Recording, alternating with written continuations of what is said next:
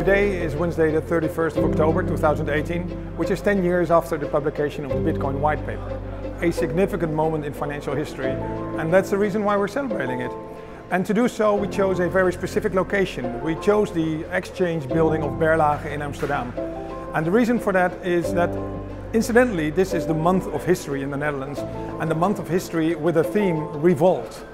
Well, what more would you want? The revolt of Bitcoin celebrated in a building, the exchange of Berlage, which itself is also a symbol of revolt.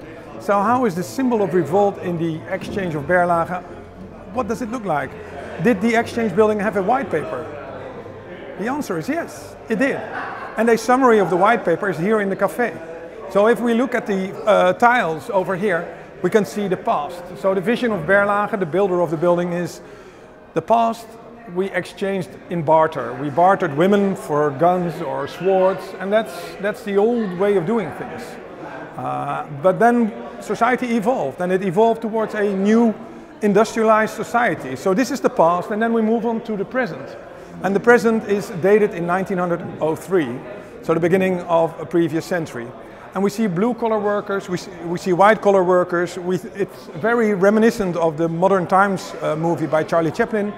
But we can see there's industrious labor by everyone involved. But this is still a kind of slavery. It's the present. And the idea of Berlage and his co-artist Verwij, who wrote literally a white paper on the concept of the building, was that there's an inevitable approach in evolution in the history, which is from barter towards a society where there's money, and this building hosted the exchange, the coin exchange, the money exchange, and the regular exchange. So it was a building meant for commercial money business, for anything commercial. But their idea was, well, that's only for now, because the end vision was a world without money. And the world without money is depicted in the third tile over here. And this is literally paradise. It's a reflection of paradise.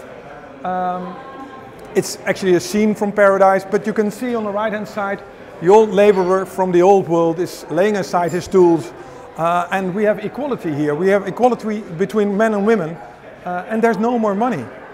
The money is gone, and that's the idea. Berlage and Verwij said money will be gone.